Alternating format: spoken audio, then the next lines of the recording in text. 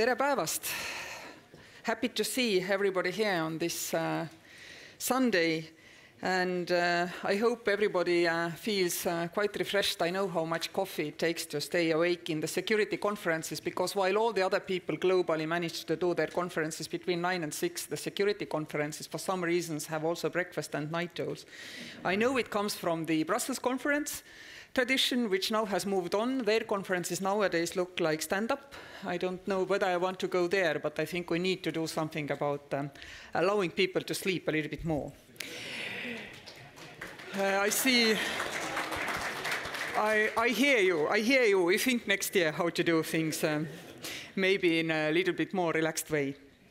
Then we are now going to talk about an organization which is very dear to everybody who believes in multilateralism and who believes that we need to have certain tools to solve the global problems which we are facing, and we have to face that.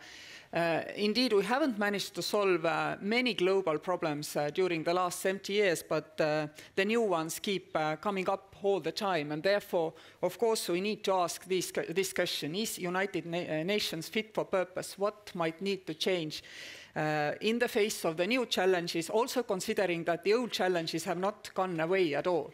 And I may share with you a little feeling which struck me when I was first time in United Nations General Assembly.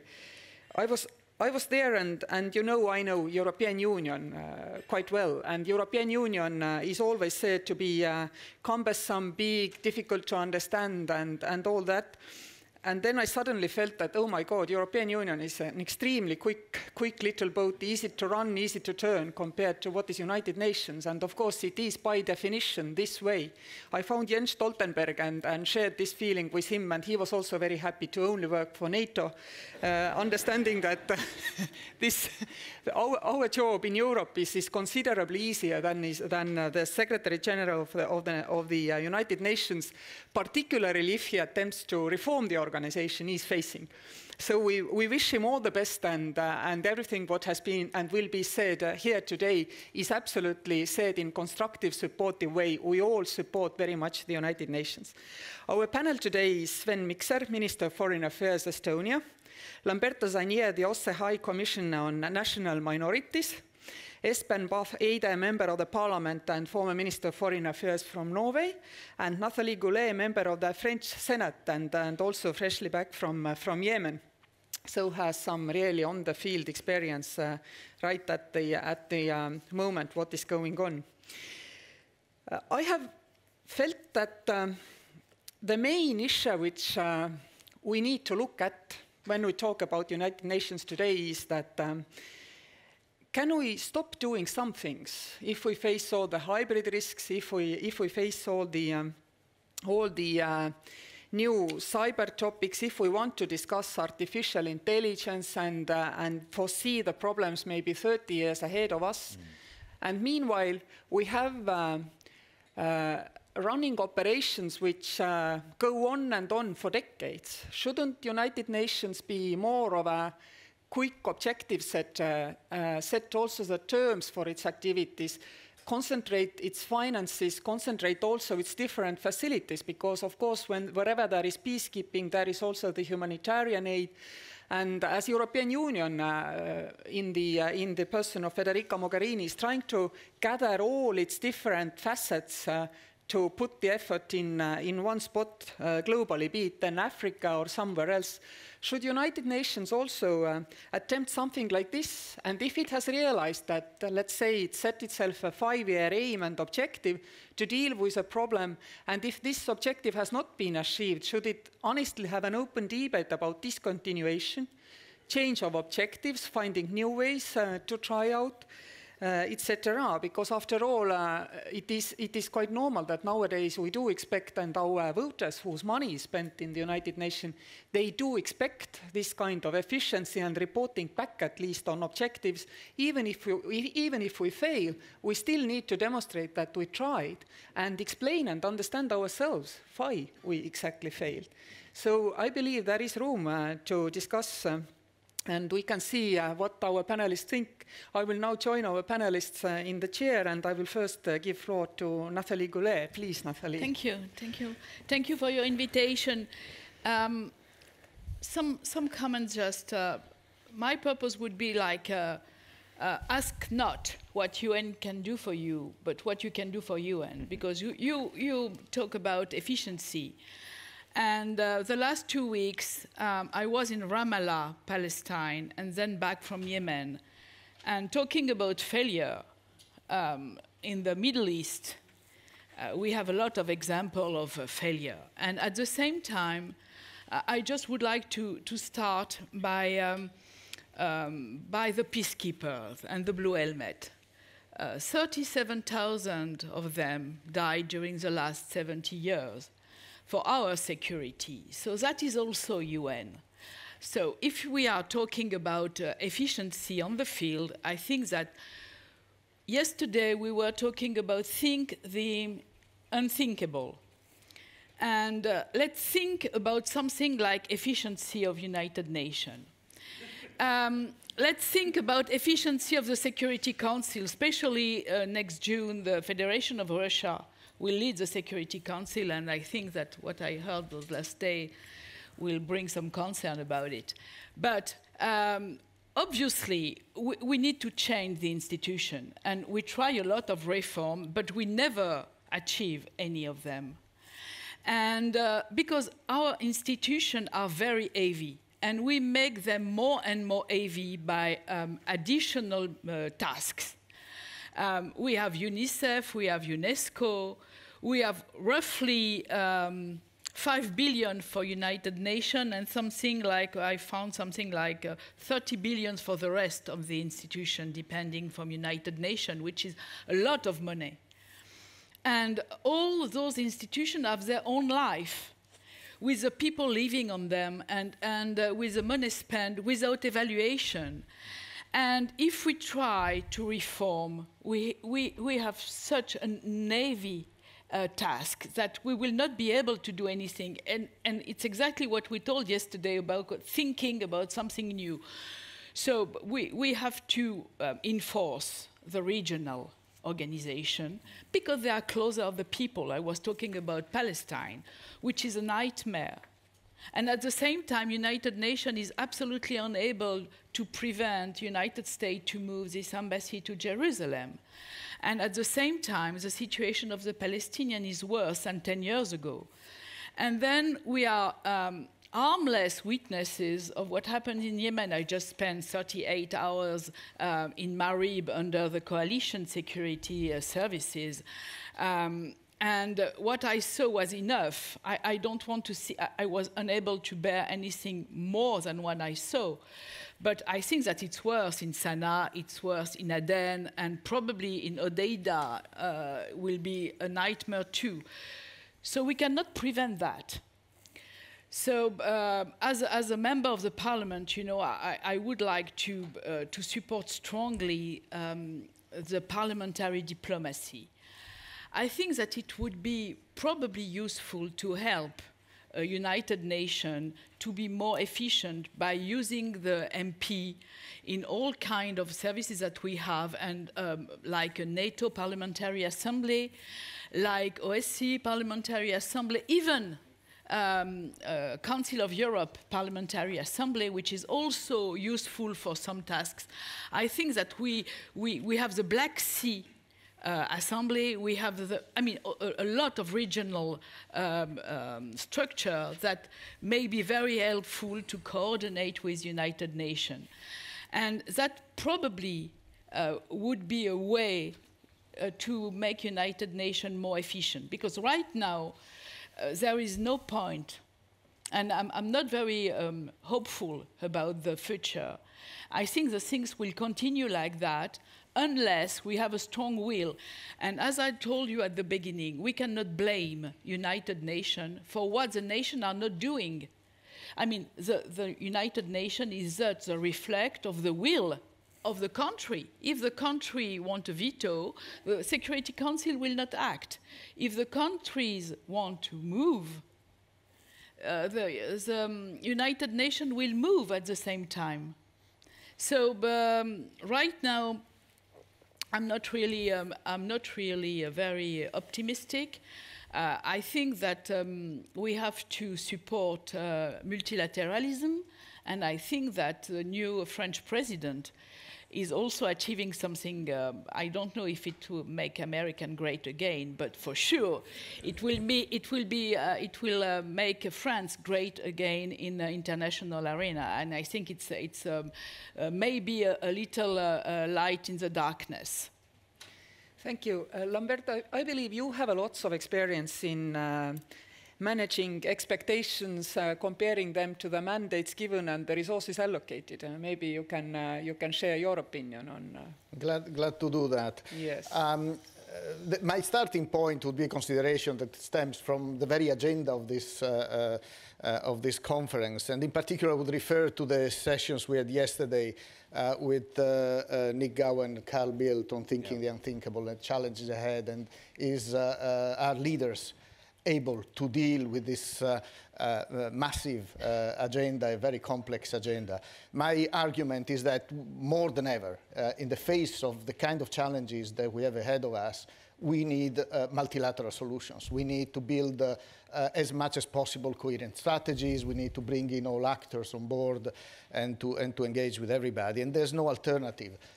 Also in trying to preserve and strengthen something that is unfortunately showing big cracks, which is a rules-based order.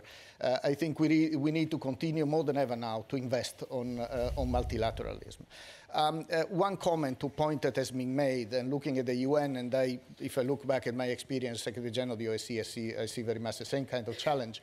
If we look at the EU or at NATO, we see basically or tendentially, let's put it this way, groups of like-minded countries that have the same basic objectives, that share the same basic values, and they're moving in the same direction. In some cases, they delegate parts of their sovereignty to the organization. This allows the organization to move ahead faster in a more coherent manner, with obviously the internal debates that we see. In the case of the UN, and I saw that in the OSCE, we look organizations that are either global or inclusive regionally, and by being so, they bring together countries that in fact do have very different political perspectives, political objectives, security considerations or priorities. So the method is a different one. It's really that of trying to bridge the differences and to find those areas where you can try to move ahead in spite of those differences. And now, with the return of geopolitics, this is becoming even more challenging. And what is becoming more challenging is also to try to make the organizations more fit for purpose, so to reform and to make them. In the OSCE, and I could give you a couple of examples myself, when I joined as a Secretary General, I found an organization that was in many ways not really functional, and I felt the need for reform. And the reason for that, it had been built over the years, bit by bit, and various things were reflecting the agenda of various. Actually, there is a joke that says the definition of a camel. What is a camel? It's a horse designed by a committee. Mm-hmm. And so I felt I was riding a camel when I started that job. And I tried to change it. I did away with a hump or something else. But I couldn't change the way he was walking, and so I had to keep going. But still, with a camel, you can cross the desert. So I think we managed to go a long way. But jokes aside, one of the discussions we had it in the retreats with the Secretary General of the UN also, is how can we move, as everybody expects us to do more on preventing conflicts. How can we move from the early warning, of which we have plenty? But by the way, we have plenty of early warning, but it's so difficult to share it, because immediately, if I give an early warning, I have somebody complaining, well, how dare you issue an early warning about me, that kind of thing. But how can we move from early warning to early action? And the stumbling block there is often with the countries. Because I had suggestions myself, and there was always somebody saying, no, we don't want to delegate this to the organization, we want control, we'll discuss. And this is what's slowing down the pace. of the intervention of organizations.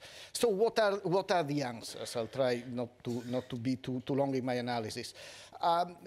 Not easy. Strong leadership in the international organizations, of course, and so strengthening as much as we can the internal governance and engaging with the leaders of international organizations is one thing. The second is looking at, if we look at the UN, the burden of this complex agenda has to be somehow also made a bit more manageable. One way of doing that is strengthening the role of regional organizations, assisting the UN in implementing policies that often need to be diversified according to the region. Look at the migration challenge and all the root causes, which are very numerous and complex, but which are also different for various regions. So as there is work on a compact or whatever, or as the UN engages on the Sustainable Development Agenda, which is an agenda to address many of these challenges that we have, we really to embed this also, to try to find a way to embed it also in the agenda of regional organizations and have a more serious debate, which is very difficult to do. The other thing is also, and that's something we try to do in the OSCE, to reach out to other sets of stakeholders to make a difference. And that's the private sector, the corporate sector, the civil society, really opening up the parliamentary dimension. We need to open up and to go beyond the strict intergovernmental method to be able to make an impact and also to raise awareness and to bring the debate back to the people.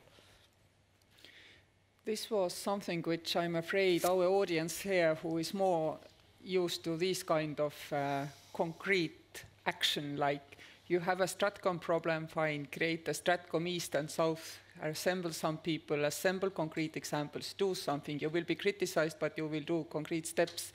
Building relations with parliament and civil society and search to engage with private sector is indeed something we need to do. But I believe we then need concrete, measurable, again, targets, what we are trying to achieve. And Espen, I know you share my understanding that there should globally not be maybe missions around of United Nations which are older than you and I, maybe soon you and I put together, and where objectives have really not been looked over quite quickly, or perhaps ever during their long-standing and, of course, very honorable work what they are doing. And by this, I don't want by no means to say that these people who are working there are not doing all they can. As you mentioned, the blue helmets. Yesterday it was the Remembrance Day to all blue helmets. We have also, Estonia has people in Lebanon, in UNIFIL. But if you sit there somewhere on the Golan Heights and you think about these things, then you feel for people who maybe give their life for the goal which was defined half a century ago and has not been reanalyzed. Espen, what do you think? Well, thank you, Madam President. It's an honor to be here. And just picking up on your last so the name point, is Kersti here. From now on, it's Kersti. Yeah. Had to start, protocol. So Kersti, in my last job, I was UN envoy to Cyprus, special advisor from Cyprus. That mission, or the UN presence in Cyprus, is as old as I am. I am 54. That's not an old age for a human being, in my own view, but it's a rather long time for a mission. So that, to your point. But I wanted to also pick up on your camel point, because if the purpose is to cross the desert, you might actually prefer a camel. If you want to travel through the Estonian forest, you might probably prefer a horse or even a car, but definitely not a camel. So the question which the organizers very aptly said is the UN fit for purpose? I would start by questioning which is the purpose. And the stated purpose, number one, beyond any other purpose, which is in the beginning of the preamble to the Charter, is to save succeeding generations from the scourge of war. This was written by people who just were actually already still in the Second World War. The work was done in San Francisco before the war was over and ended a little bit after the end of the war. And everybody there had the experience of the Second and the First World War. So, and just before that, it was the Franco-German War and then Prussian War. So every generation had large interstate wars. If that is the purpose, the UN has largely been a success. Not perfect, but interstate wars at that scale has not happened for 73 years. Now, we who live today in 2018 cannot be content with just solving that all purpose. So we have to look into whether the purpose has changed or evolved into something broader.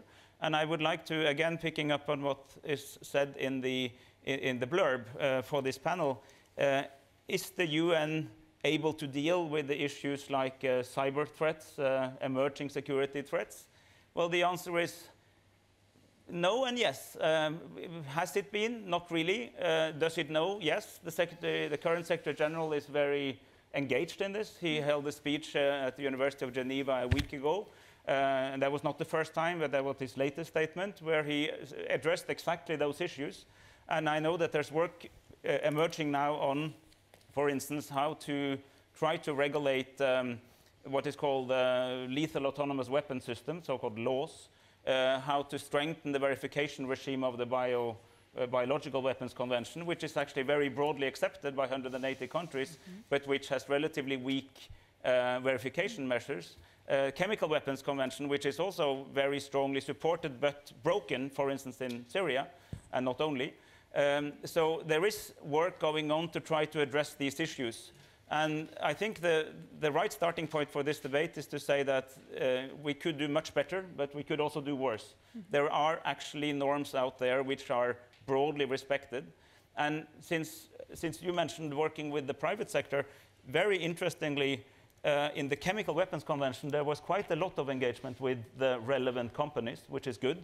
Not to the same degree in the Biological Weapons Convention, but this is some of the things they're looking at now, that how you can actually strengthen, not create the rule, but strengthen the adherence to the rule and apply the application of the rules we already have to a new technological reality. Because back to Nick Going's excellent presentation yesterday, things are changing so fast that if we believe it was fast the last 2 years, it's going to be more faster the next 2 years. So how do we constantly keep updated to this?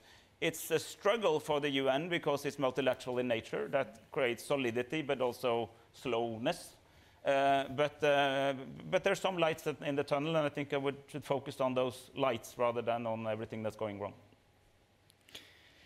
Good. Of course, we must always remember that UN has helped to save millions of lives, vaccinated children, given life-saving humanitarian aid, sometimes even managed also lately in Syria to remove people from the path of the battle and this way ex ante manage and avoid a bigger catastrophe.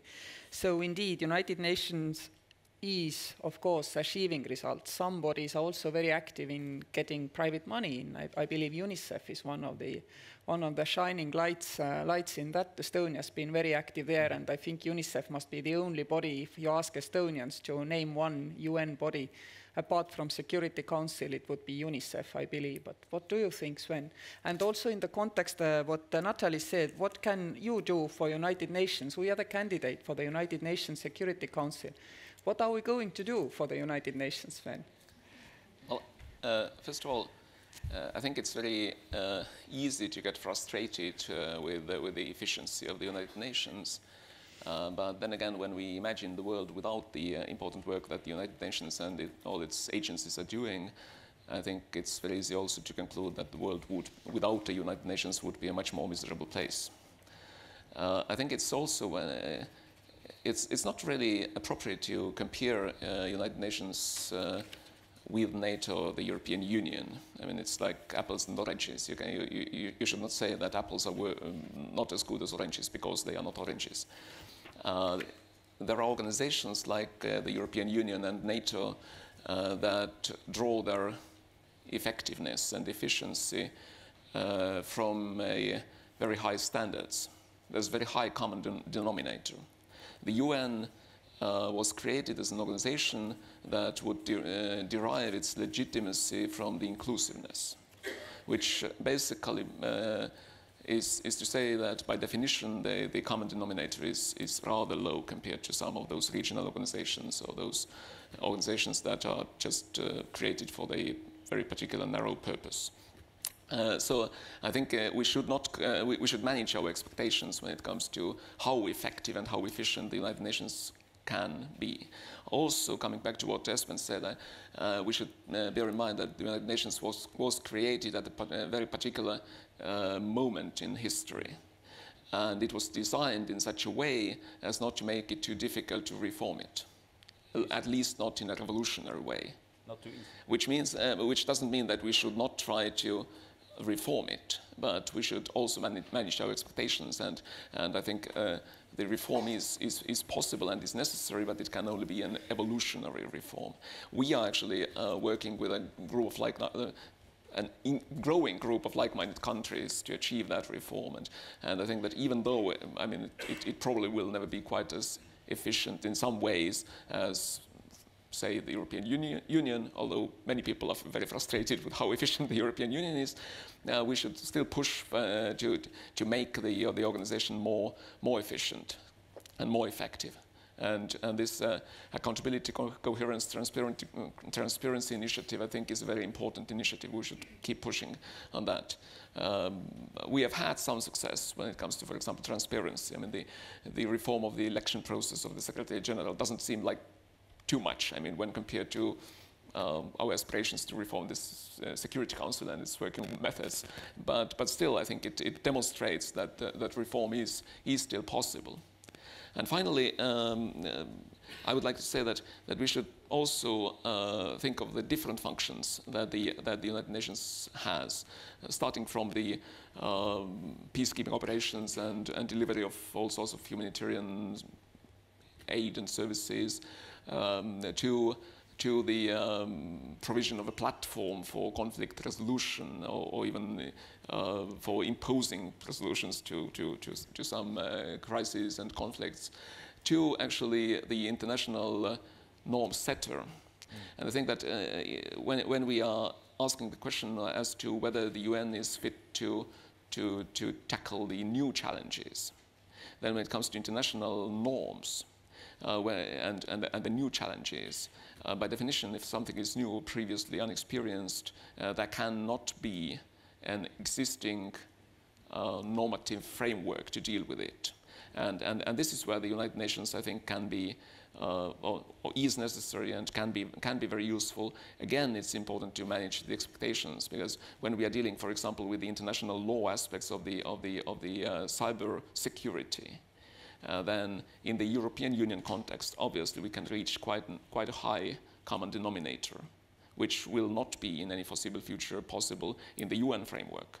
But we should actually push in that direction and seek also a way to address these challenges, because increasingly security is indivisible and we need global solutions to many of those challenges. Sven, an additional question to you. Do you think there should be a threshold of human suffering which will automatically take away the veto right in the Security Council from anybody among P5? Well, as I said, the UN was set up so as not to make it too easy to reform it. I think that, and actually you cannot take away a veto right. According to the existing framework of international law, there is no one to actually authorize the taking away of a veto right. But there is an initiative to actually voluntarily refrain from the use of the veto right in case of mass atrocity crimes and crimes against humanity.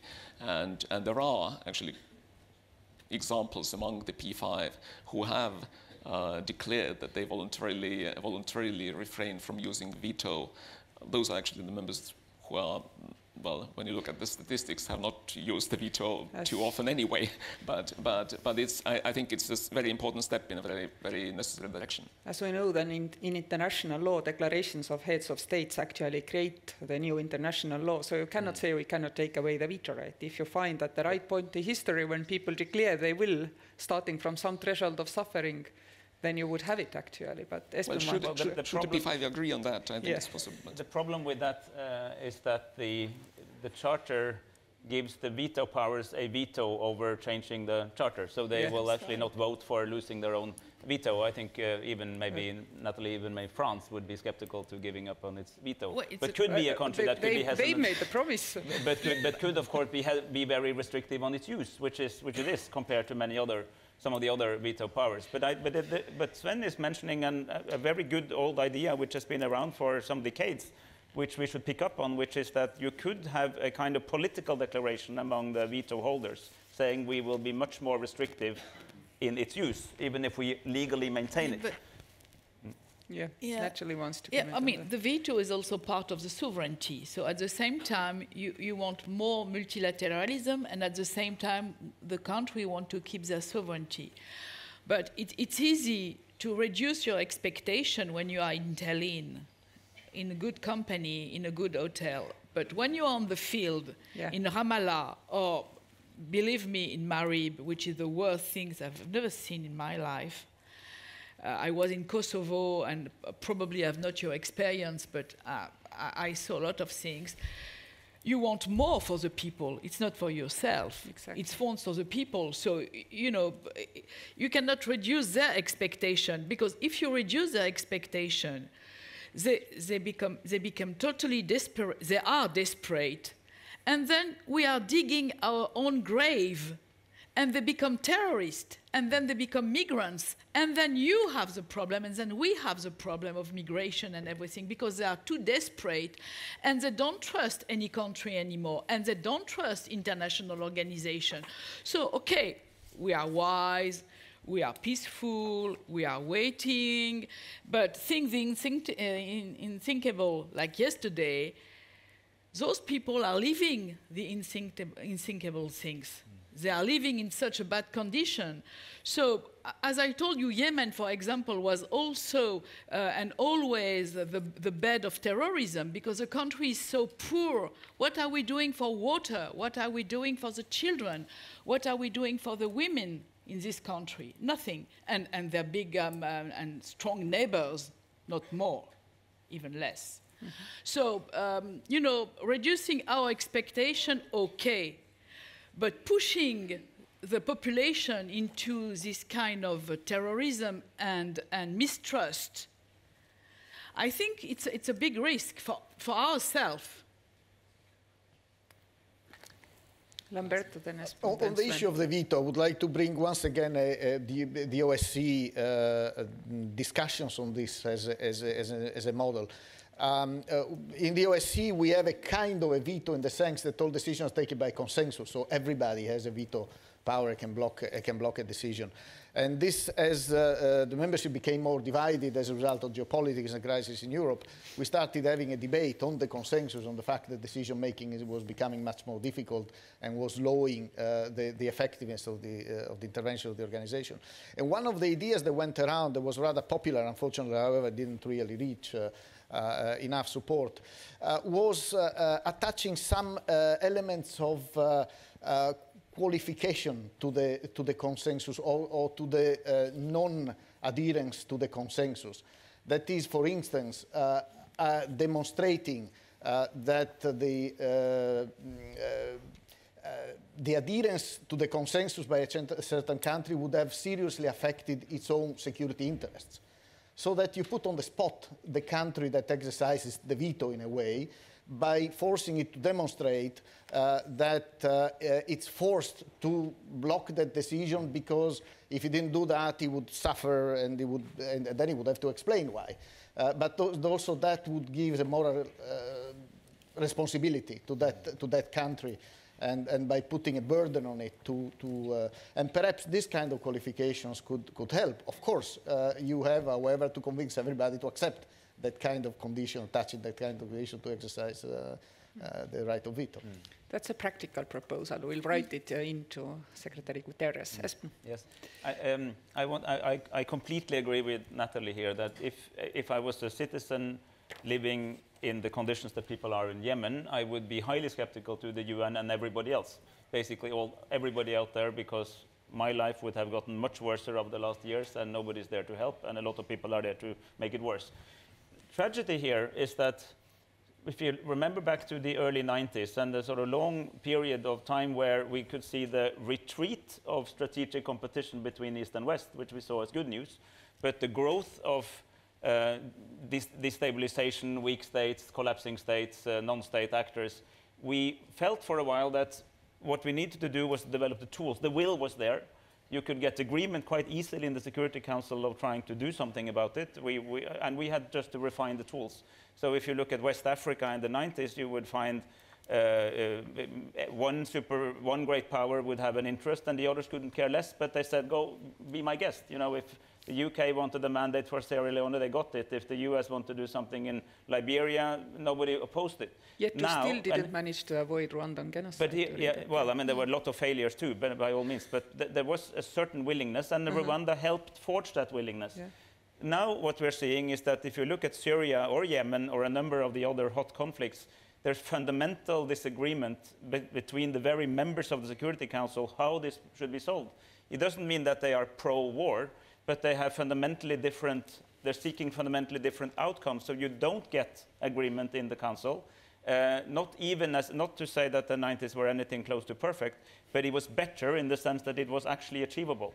And we really have to think through that we've actually gotten worse at agreeing on even trying to solve some of these very deep conflicts, because there's a great power overlay. It could be Iran and Saudi Arabia in Yemen, the same to add Turkey, a couple of others, plus Russia and the US in Syria. And as long as they are seeking these different outcomes, only international diplomacy can deal with it. You will not get an effective mandate to sort out the problem on the ground, unfortunately. Sven. Yes, what I meant by managing expectations was not to say that we should lower expectations. I was just saying that when it comes to reforming the organization, we should basically have a realistic view as to what is practically achievable. Otherwise, we get overly frustrated. And the other thing is that I quite agree with Espen in that when the UN system is paralyzed because of irreconcilable differences between the P5 members, it's not the fault of the UN. It's very easy to blame UN for something that is actually not its fault. So I think, and when we as member states fail to provide means for the UN to actually carry out its mandate, then if we blame UN for that, then we are putting the responsibility where it actually should not belong. That's what I meant by managing expectations. Indeed, I agree. As we agreed in the beginning, nothing is going to be said here to be critical and not constructive about the United Nations. Yes, we know its organigram, well, it's not easy to put together. Yes, there is room to do more, but the Secretary General who was elected on the promise of trying to do something about that, I mean, he's working on it and we offer him the full support. Indeed, I do agree that the bottlenecks in decision-making are somewhere else than simple efficiency. We totally agree. But what you have been talking, particularly Natalie and Espen, and I feel that after all, there are certain values described in the United Nations Charter. It says faith in fundamental rights, in the dignity and worth of the human person, in the equal rights of men and women and of nations large and small. And all this give and take and cow trading, I mean, what we see every day seems to be quite far removed from this. And I believe that the big part of the loss of the trust and belief that the United Nations could achieve something is that we don't talk about these values which underline, because if we talked more about them and measured every decision which we take, and indeed maybe the way you suggested, we should actually justify our decisions, for example, using or not using the veto. If we have to always take these values and justify against them, I think we would have a much better United Nations. So maybe something quite simple can be achieved simply by reminding, based on what we have created this organization. What do you think? Could sometimes something really simple change the game to a certain extent? Sven, what do you think? Well, I'm reminded of this old saying that world security, global security is an enormously complicated and complex thing. And the saying is that for every complex challenge, there's always a perfectly simple solution. Unfortunately, it's always the wrong solution. So I'm trying to be realistic. I think that there are no simple solutions to those challenges. Mm-hmm. But obviously, I mean, we should not, when it comes to those complicated and complex challenges, we should not try to or aim at resolving everything at once. So I think we should sort of compartmentalize and approach each and every sort of component part or constituent parts of those challenges separately and see what can be done. And a lot actually can be done. And I think this reform agenda of the Secretary General is actually a very commendable effort to resolve some things in a way that really are doable and can produce and demonstrate results to the stakeholders, so as to encourage them to push forward with this reform effort. Naturally, then Espen, but I asked Sven this question because he's the Minister of Foreign Affairs who has had in the last year to make that choice. Go with your best ally or go with principles, and he went with principles, I have to say. Naturally, then Espen. 1 second. The structure are so heavy, and at the end of the day, we all are so lazy. I will just give you one example. We went in an IDP refugees camp. The children were in such a bad shape. My colleague and myself, we decided to go to the souk and buy shoes, whatever was 1,000 pairs of shoes, whatever.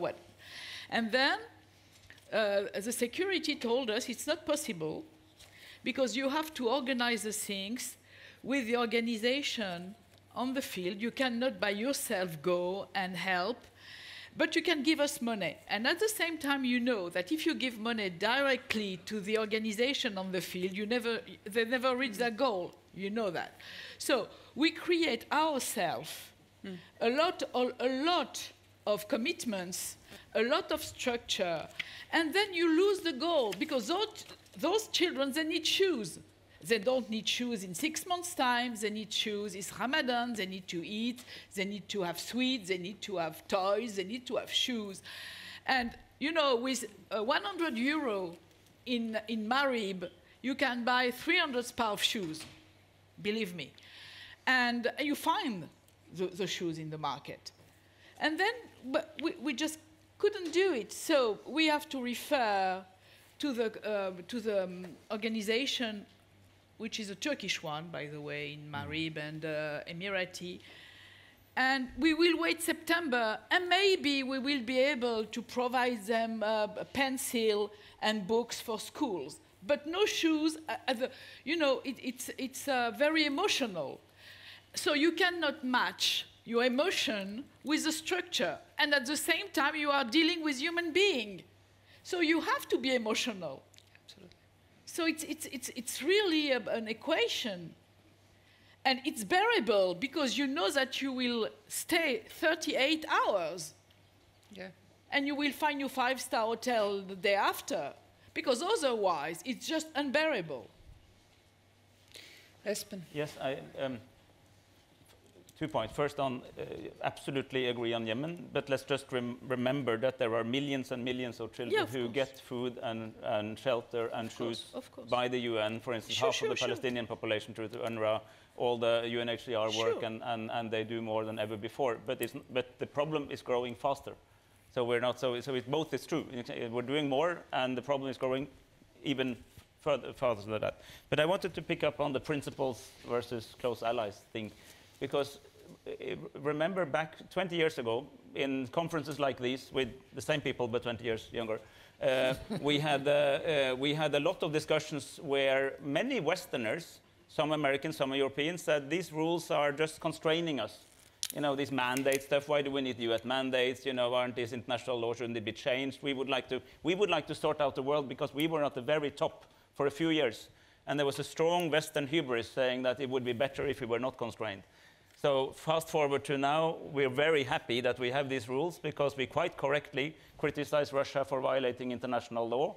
And we have a good argument for behavior in the South China Sea because we stick to the rules. So I very strongly think that the long-term benefit of sticking to principles supersedes the short-term temptation to go with what is the current in large cities in the West. I totally agree, and if you think that the majority of United Nations states are small anyway, then for small countries upholding these principles is vital for our country as well. So it can indeed happen that you have to make this choice in your heart and go against your best allies, because you know that in long term these values and principles are much more valuable. And do you know, because we have these principles, I noticed that in my discussions with our partners and allies, they accept this as a reasoning. So it kind of creates an additional shield or layer of security for small countries, and the majority of United Nations member states are actually small. They accept it to just take some time before they get there. Yes, true.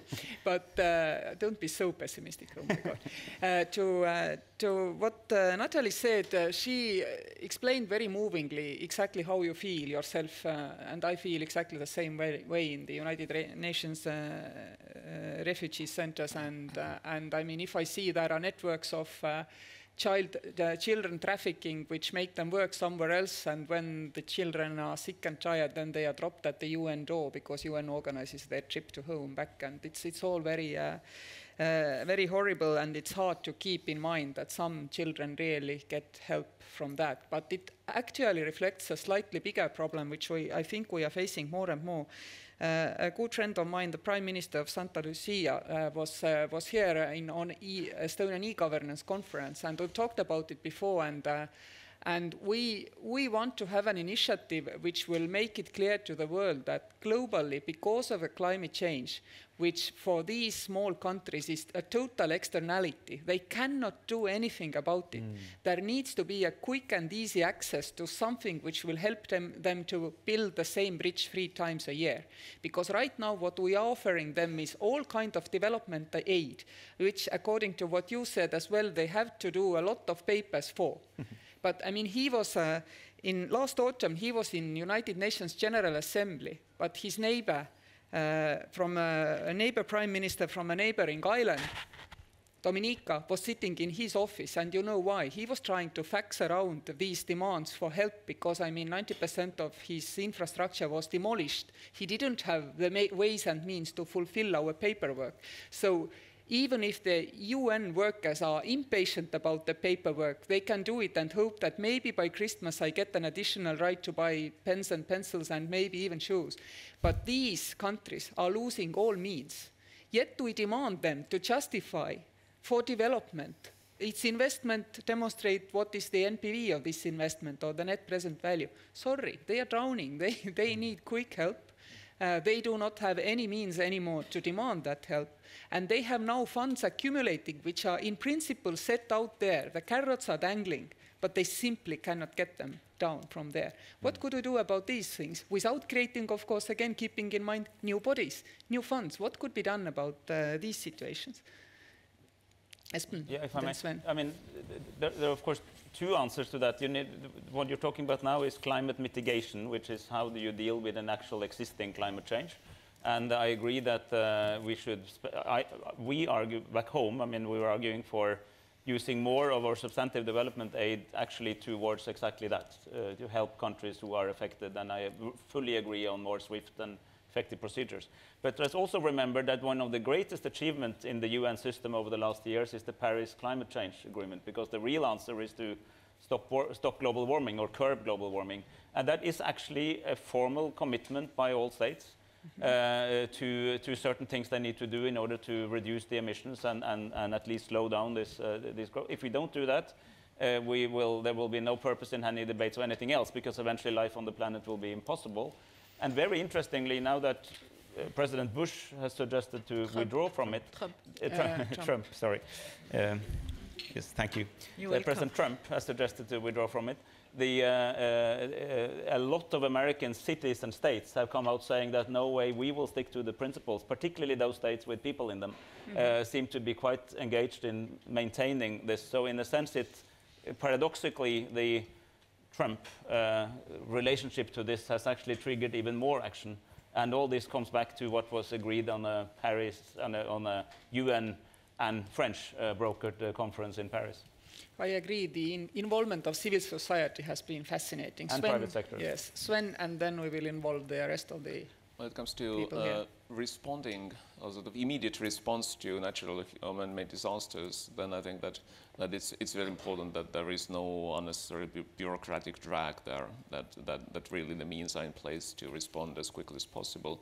And there is obviously, I mean, the issue of tackling the root causes in that in this case the climate change, but there's something in between those two. That's a word that is not very often used in the UN context, but one that we are using increasingly in the EU context, also in NATO. That's resilience, trying to build more resilience into those vulnerable, into both the structures as well as the societal structures of those vulnerable countries. And that's not only limited to climate change, it's also when it comes to conflicts in the more traditional sense. So, I'm now looking for people. There is a hand there, over there, please. Jump up, grab the microphone and fire. Anke Schmidt-Weitzman, Foreign Policy Research Institute. I feel there's a bit of an elephant in the room that you've been tiptoeing around, and our Norwegian colleague has kind of come close looking at it. The UN fit for purpose, I feel this is the whole discussion has been very much Western, like-minded, friendly, democratic state-based. Isn't the big problem that we have 193 states, and out of which there aren't that many benign, well-intentioned democratic states that really want to solve all the world's problems, and that the reforms are really being made impossible by that essential fundamental condition as well? So what can actually the Western states do within the United Nations without reforming it to achieve their good intentioned purposes? Thank you. Who wants to Espen? Well,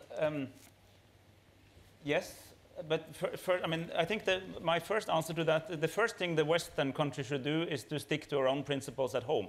I think what concerns me more than anything right now is the evaporation of the Western idea in the West. I mean, liberal democracy, liberal trade rules, human rights above the state, and so on, which is being undermined in the West, and of course outside the West as well. But if we cannot do it at home, I think we cannot expect too much of the rest of the world. And my second comment is that the fact that a state is not democratic as we see it does not necessarily mean that we don't have shared interest. This same state can have a strong interest in curbing climate change as well. They can have a strong interest in protecting the principle of sovereign equality of states. They might not necessarily be democratic, but they don't want war and deterioration of life either. So the UN provides a vehicle where you can agree with people where you agree without having to be in sort of one cozy club of complete agreement on everything. It's far from perfect in principle, but if we didn't have one organization that respected the principle of sovereign equality of states, we would have to invent it, because we cannot do everything through coalitions of the willing or regional. I'm all for regional organizations, and I completely agree. I want to say that the UN should work much more effectively with regional organizations where relevant. It says in the charter that it shall. The charter, chapter 6 and chapter 8 is full of reference to regional organizations that can do things that is otherwise done by the UN. But there were not so many at the time in 45. Now there are many, so use it. But I think that there is still need to look for those shared interests on the planet. And I think we have many actors outside what we refer to as the West who agree on many of these goals, if not all. The Sustainable Development Goals is universally accepted. It doesn't mean that all live up to them, but it means we now have a global standard of what we mean by development. That's quite an achievement. Sven, you wanted to add something? Well, in some ways, I think it's fair to say that liberal democracy is in retreat in parts of the world, and I think it's tragic.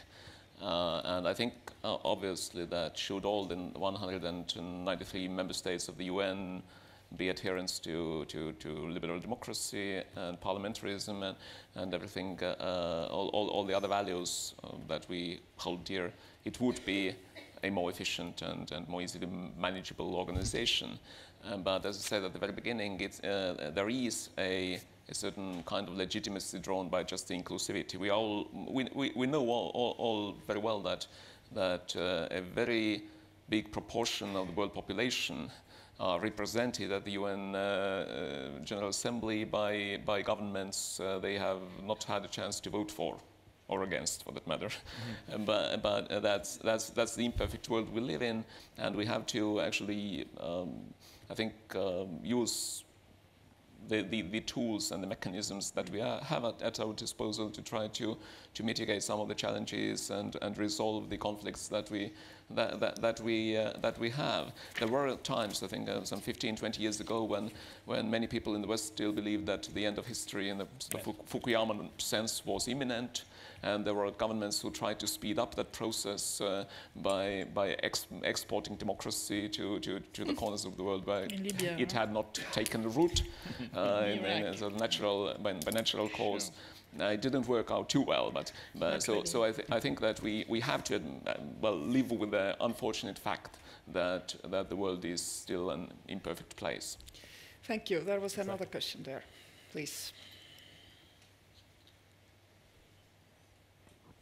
Thank you, Josh Gold, NATO Cyber Defense Center of Excellence. My question is mainly aimed at President Kaljulaid and Minister Mikser. Estonia has had real impact and leadership in the EU and in NATO, particularly in cyber defense and digital innovation. How could a small country like Estonia, give this leadership a more international focus?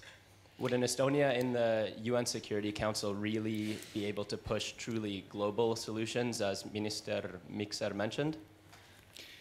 If I may, that's my job in this country, running the campaign for United Nations Security Council. Indeed, we are so small country, we have absolutely no time for small objectives like, I don't know, setting somewhat agenda points, rearranging them on the Security Council agenda, which was suggested to me by some experts. No way. We are going there to deal with exactly this, what we were also supposed to discuss today, but we haven't done too much of it. Hybrid risks, new risks, cyber risks, looking 30 years ahead of what will we do if we have AI, what will we do if we have autonomous, not only automated systems. And we believe it is exactly now, 2021, when we need to settle these discussions ex ante, because when we already have the tools, we realize that then it's much more difficult to get to the agreement. So vote for Estonia, and indeed we will cover. But Sven wants to agree. In some very practical ways, we are very proud to be the hosts of the NATO Center of Excellence on Cyber Defense. They are dealing a lot with the international law aspects of how you govern cyberspace and how you operate in the cyberspace. And it's an institution that is co-owned by all the participating NATO nations. It's not an Estonian institution or a NATO institution as such, but we are proud to provide the. But Sven, let's accept we carry a lot of weight in the digital discussion globally. Yeah. Unbelievably great weight. Estonia, exactly. And of course we give all the limelight to our Center of Excellence, and I'm a great fan of Tallinn Manuals 1 and 2, but the responsibility lies with us to promote this on the international But perhaps scene. more relevant to the UN and what the UN is doing. We just earlier this week hosted our e-governance academy hosted their annual conference that was attended by representatives of 79 nations, I believe. And it was dealing with the provision of digital services via the internet, which is a great way of improving the accountability of the government and transparency of how the governments operate, and also provide more the government provides services more speedily and with less bureaucracy, and sort of also helping to fight corruption.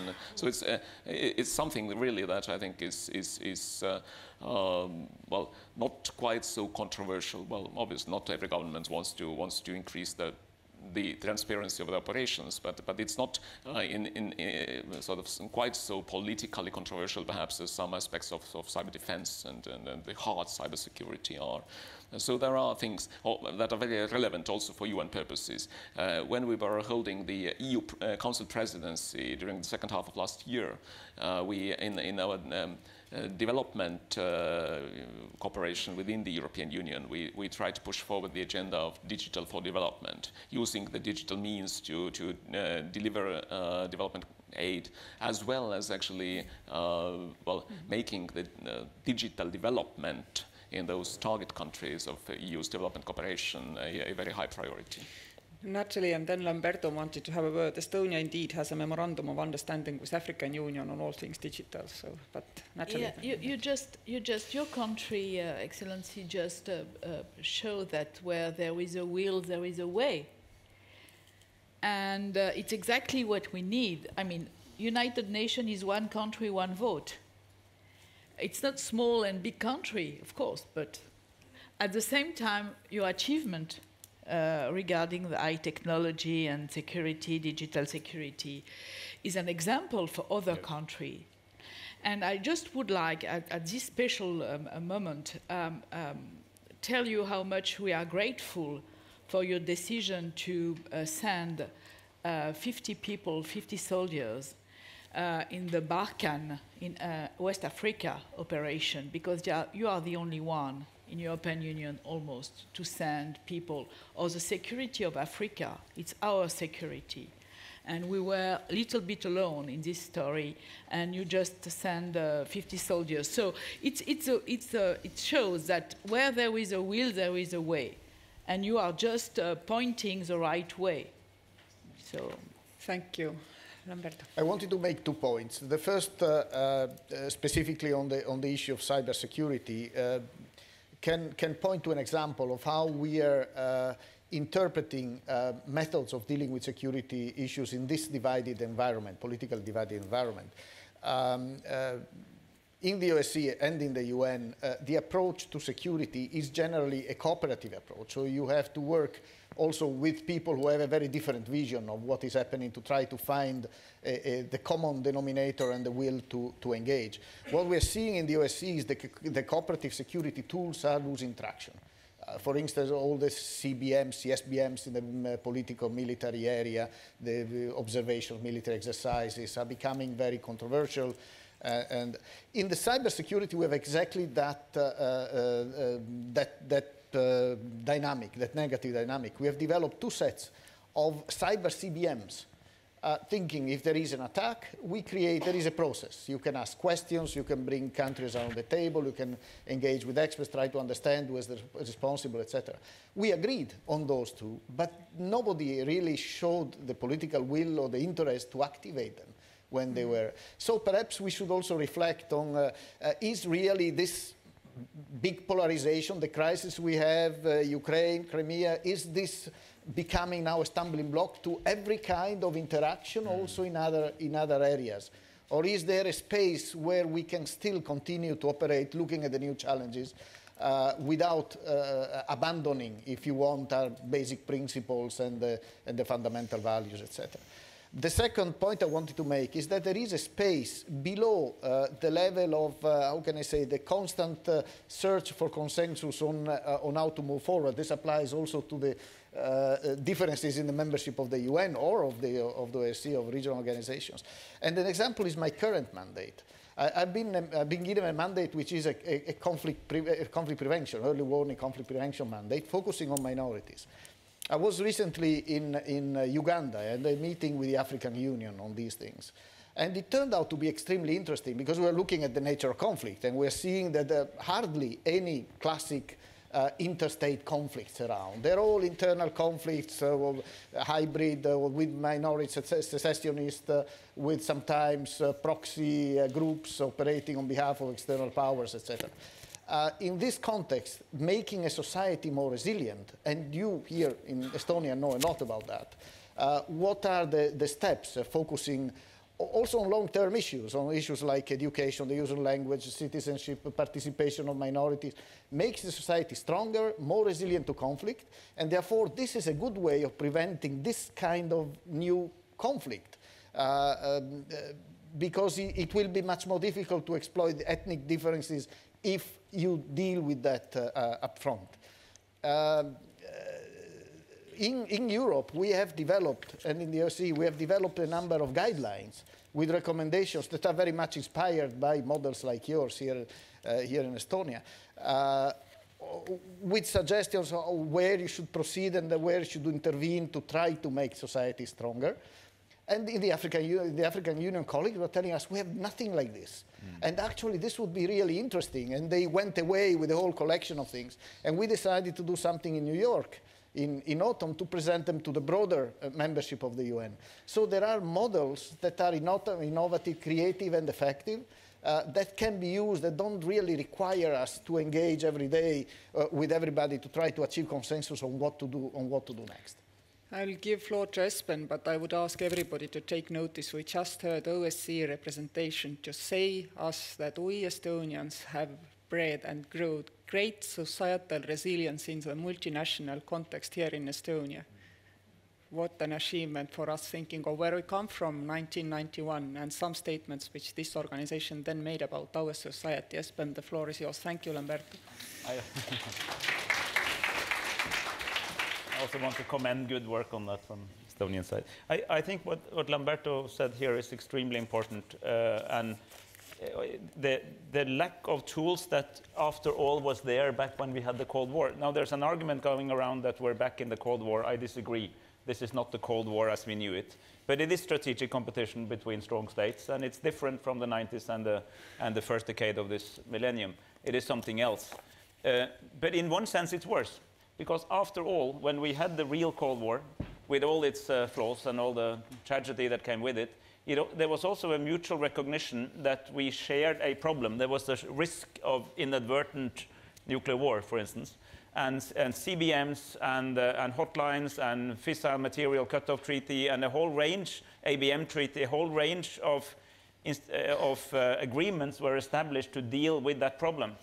Now they are either gone or obsolete or withering away because the structure of the problem is very different. And this is something Secretary General Guterres speaks a lot about and spoke about in this speech I mentioned in Geneva last week again, but also at the Munich conference for those who were there, that he is worried that we are again in a time we should worry much more about nuclear war. Not Armageddon, as in the Cold War, but the real use of nuclear war because we don't have these mechanisms in place. So I think that with the return of a more multipolar or strategic competition between strong states, we have to look back on what we after all learned from the times when we lived in this. And the OSCE comes out of the CSCE, which was developed precisely to deal with those issues. And the UN, most of its life, has been living under the Cold War. It's just for a few decades that it's been post-Cold War. So there is something there in history that we should not forget now that we're seeing this competition coming back. Thank you. There was a question somewhere there. Yes, please, go ahead.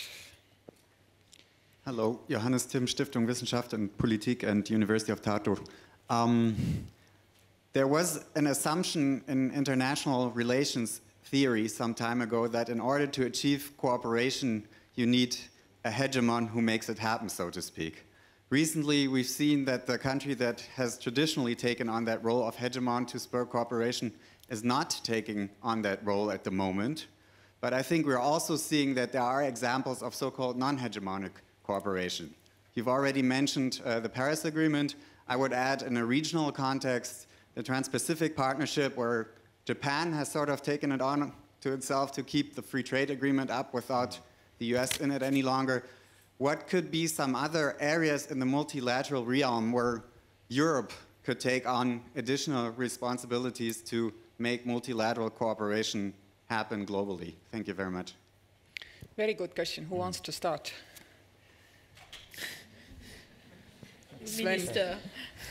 Well, I think that Europe is doing a lot, actually, to take this sort of multilateral agenda forward. And I don't necessarily share the premise that it takes a sort of hegemon in the global order to make any cooperation possible. I don't think this is necessarily the case. Indeed, there was a brief period what was sometimes that was sometimes referred to as the Pax Americana immediately after the end of the Cold War. But I think that it was it was not necessarily the case that the cooperation, multilateral cooperation, was sort of facilitated by the sort of pressure from by that global hegemon. And well, I think it's unfortunate that the current U.S. administration seems to prefer bilateral arrangements to multilateral formats of cooperation, but that does not mean by any means that they are trying to step out of this sort of global order, outside the global order, even if they withdraw from some agreements, the Paris Climate Agreement, or more recently the JCPOA. Well, I don't think it's ever going to be easy to manage that multilateral cooperation, and I don't think that the EU should aim at taking over the role previously played by the US. But we are doing quite a lot, particularly in our immediate neighborhood, and when it comes to our closer neighbors of the Union. Just but maybe we have to print a €1 note instead of $1, and maybe we can fight with euro like a dollar is fighting all over the world, because you know, if you see the agreement with Iran and the blackmail done on European companies not to work with Iran now is just unbearable. We had an example of what happened when United States is not playing the European game and let us on the side.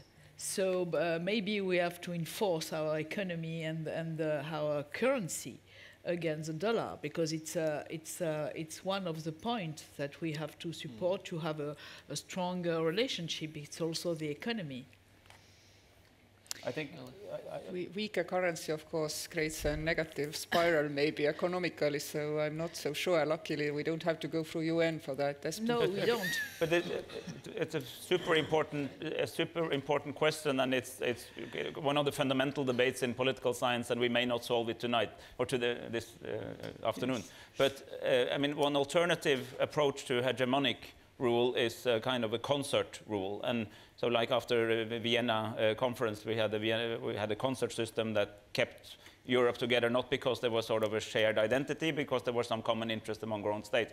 And very interestingly, why did the UN succeed more than the League of Nations? Well, one thing is that the founding fathers, they were fathers at the time, I have to say, the founding fathers combined the principle of sovereign equality of all states with saying that some states are more equal than others, and hence there are some permanent seats. That was, in a sense, the 19th century of a concert, combining with the 20th century democratic principle of equality of all states. And in that mix, I think, you know, most of the time the UN has been around, we've had this strategic competition between key states. It still delivered certain things. So in a sense, we're back in a world which is more close to what it was designed for than the short time from 1989 to a few years ago that we thought was the new tides. Unfortunately, the EU is not on the Council. Maybe France would donate its seat now that England leaves. But without being on the Council, I think the EU is one of the centers of gravity in trying to develop some kind of concert approach. And I think China, with which we disagree on certain things, but also agree on other things, is another player that has to be reckoned with as quite important in how the world will look in the next 50 years. Espen, if you say we have come full circle and now it again fits better our world than it did meanwhile, that would mean then that we shouldn't try to discuss how many permanent members, non-permanent members there should be in Security Council. Well, we should be happy as we have it. We can discuss it if we find it entertaining, yeah, okay. But it's not something that is going to change. So I mean, the problem with that is an interesting discussion, but it's a specific historic reason why it was set up as it was. And the rest of us, I mean, Norway, for instance, or Estonia, or Italy, we feel sovereign even if we don't have a veto. We don't think we need a veto to be sovereign, but we kind of recognize without really liking it that some countries have and we don't. If you started to add more countries, you will probably have much more of a fierce debate about who that is, because there are a large number of candidates, but then there are secondary, you know, the next country in influence and size. will start to argue against that. So I think in reality, to be frank with you, I don't think it's going to change anytime soon, and I would start somewhere else in reforming the UN. I agree with you, but you gave me just a great argument, Sven. On the multilateralism, I think that sometimes in the political discourse, two things get mixed up.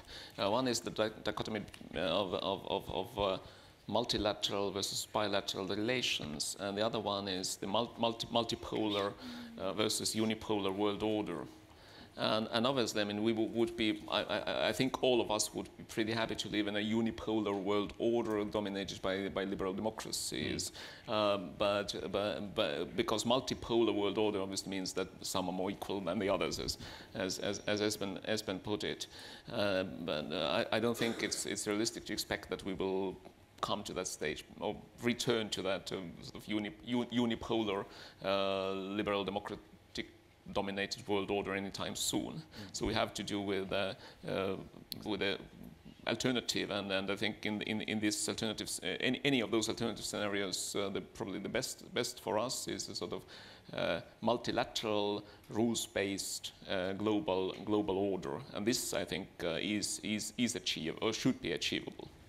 Lamberto, comment to you. And a short point on this, and of course my definition of Europe is different from the one that was now seen by others. It's broader. But I think what we can export, and I think where Europe is strong, is that we have a model of a very complex institutional structure, multilateral structure, in terms of regional organizations, with concentric circles or parallel circles, but also a broader framework. That, in fact, is of interest to others, and they start looking into that. When I was Secretary General, I traveled very often to Asia or to Africa or to the Middle East, and there was interest in exploring and understanding better how things work here. One example was our engagement in the context of the crisis in and around Ukraine, and especially the operation in Donbass, where the UN actually struggled, and in fact we were working very well with the UN, and I was in touch with the Secretary General of the UN constantly on that and looking at who could do what. But in fact, we needed a certain architecture, we needed also a strong regional ownership for that operation, for us to be able to succeed, to engage and to play a role. And this was observed and noted by others. So we can also export a method in a way, a method of projecting stability in our own, doing it in synchrony with the UN and not as an alternative to the UN. Very important notion, and I think it's also very much the way the future international multilateralism could intertwine different regional organizations with UN. There was a question over there and maybe another over there, so let's take two and then you can answer. Thank you very much. Rob Hubert, University of Calgary. I think our Prime Minister might be trying to compete also for that seat in the Security Council. But I'd like to pick up on a point that Esben brought up, and that is, of course, the issue on sovereignty. Of course, prior to the events of 9/11, we saw one of the major debates within the UN was the whole issue surrounding the responsibility to protect, the responsibility to respond. And I mean, in essence, what it was all about was the issue of our understanding of sovereignty and how we can deal with intervention that goes beyond state sovereignty. Now, of course, we know the events of 9/11 seem to have pushed that off the stage of discussion, where state sovereignty became the core element or the coinage that everybody seemed to go back into it. But I'd be very fascinated, given the context of looking 100 years into the future, at what point can we have this discussion again, particularly when we've heard from Natalie in terms of the horrible conditions that exist? When do we have this discussion again in terms of whether or not we can talk within the UN context of trying to wrestle with this issue of the power of sovereignty, that we can get back to the responsibility to protect and basically get away from some of the issues that are so problematic? Or is that just simply off the table? Or is that just a fleeting moment that won't come back? Yeah, we take another one, and then it looks like answers to those will also be your final comments, I'm afraid. Hi, Sarah Mendelson, Carnegie Mellon University. I was the U.S. ambassador to the UN's Economic and Social Council under the Obama administration and alt rep to the General Assembly. One observation and then a question.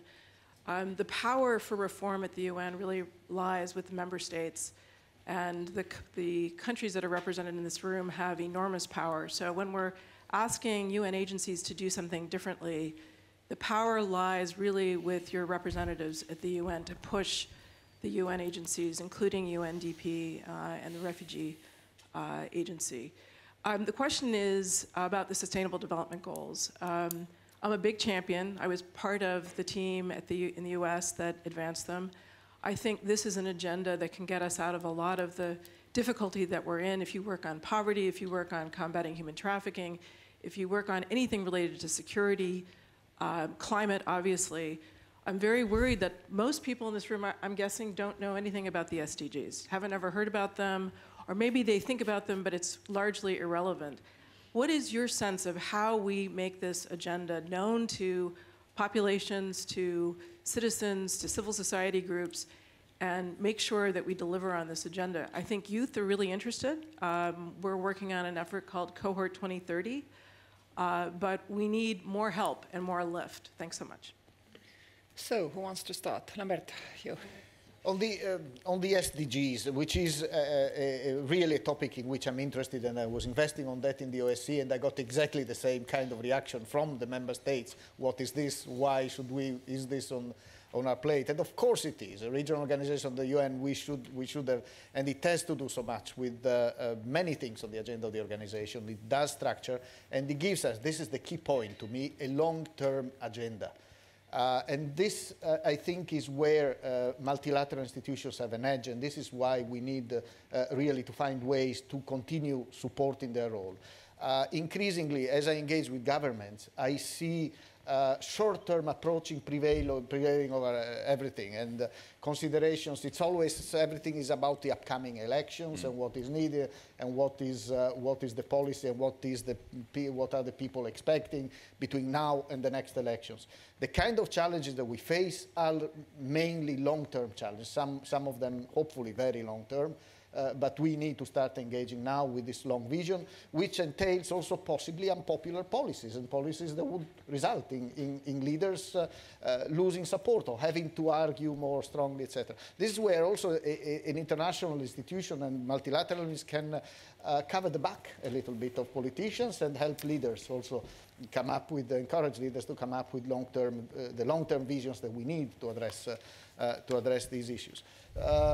SDGs perhaps is a bit too much of a jargon, so we need perhaps to translate these things into something that is easier to communicate to the people. But there is a distance between the work of these international organizations and the people, and this is something I was trying to work on also in the OSCE as a Secretary General by introducing initiatives like Security Days. It look like this, where I was putting delegations and the civil society together to communicate the agenda. I think if we shorten the distance between the work of the organizations and the people, perhaps we have a chance to succeed. Thank you. Hespen, and Natalie, then Sven. Two excellent questions. And on responsibility to protect, that was actually two debates that conflated into one. One was what should we do? And the argument was we have to be more willing to intervene if a state seriously violates human rights. And the other one is who is we? And the first debate, I think, was actually largely successful. It's in 2005. It's in the UN. It came in the UN package in 2005. The problem with the 98, 99, 2000 debate just before 9/11 was that to a lot of people outside the West, it sounded like an argument that we will ignore the old rules of who decides. So that was not always intended. I don't think, for instance, Lloyd Axworthy, his leadership was based on that, but that's what it sounded like, because it came with the Kosovo intervention. So we lost some years. And then 9/11 came, and then we started to strengthen the very security and surveillance systems all over the place, which we had previously said you have to reduce. So, but it's not gone. It's just that we have to clarify that although we need to broaden what we can do, we also have to be clear that the we is settled by the UN Charter. Otherwise, we will not get broad international consensus. And on the UN reform, at first, as I said, I mean, SDG and the Obama administration was very actively engaged, very positively engaged, so thanks for that. Finally has given the development community writ large a common goal and a common measurement scale. It actually matters. And there's a lot of companies now signing up to this and say that we want in our practice to respect the SDGs. It doesn't matter that the whole world doesn't know about it. The people who matter actually does. It actually has material effect. So it's quite an achievement, a soft achievement. And I could not agree more to what you said, that it's up to the member states to reform the UN. This is not only on this big picture of Security Council reform, it's also the everyday life. And the first thing we should do is to stop doing micromanagement. We should give strategic guidance. This goes to smaller countries like my own and larger country like yours, for instance. Less micromanagement, more strategic guidance, but allow the organization to go around with their business. And not everybody knows, but the real locus of power in the UN is not where you think it is, but it is something called ACABQ and the Fifth Committee, where the money stuff is being decided. And there you have people from ministries of finance and so on who have a completely different objective than the politicians who just spoke in the other committees, because they just want to save money wherever they find an opportunity.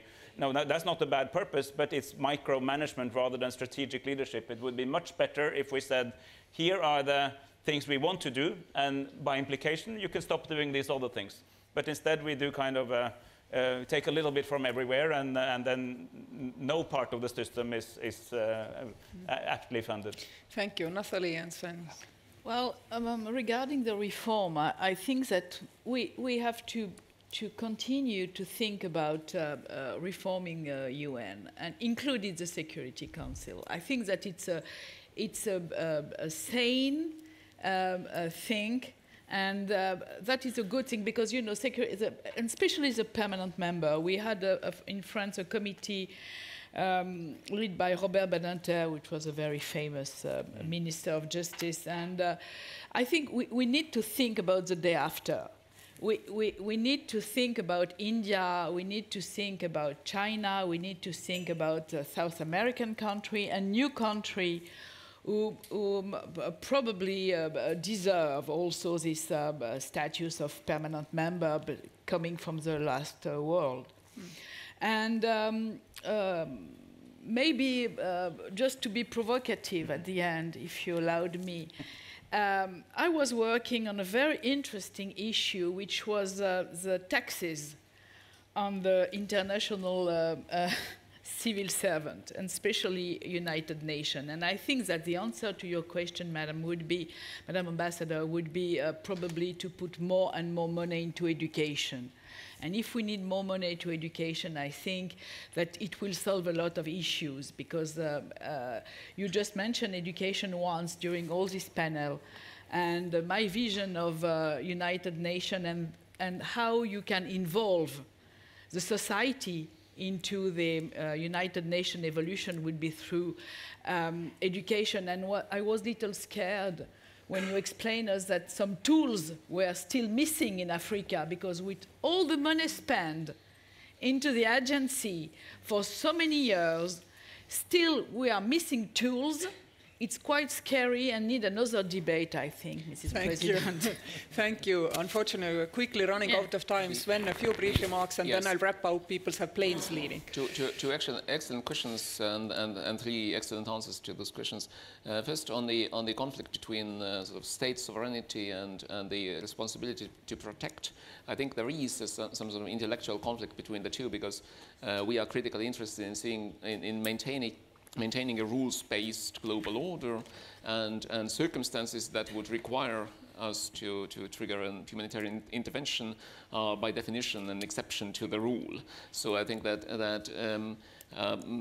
it is a very difficult conflict to manage. But we have seen actually the evolution of the concept of sovereignty over the years, and in a situation where the security becomes more and more indivisible geographically and more a global thing, whereby a conflict or a crisis situation in one corner of the world actually has almost immediate implications for the rest of the world.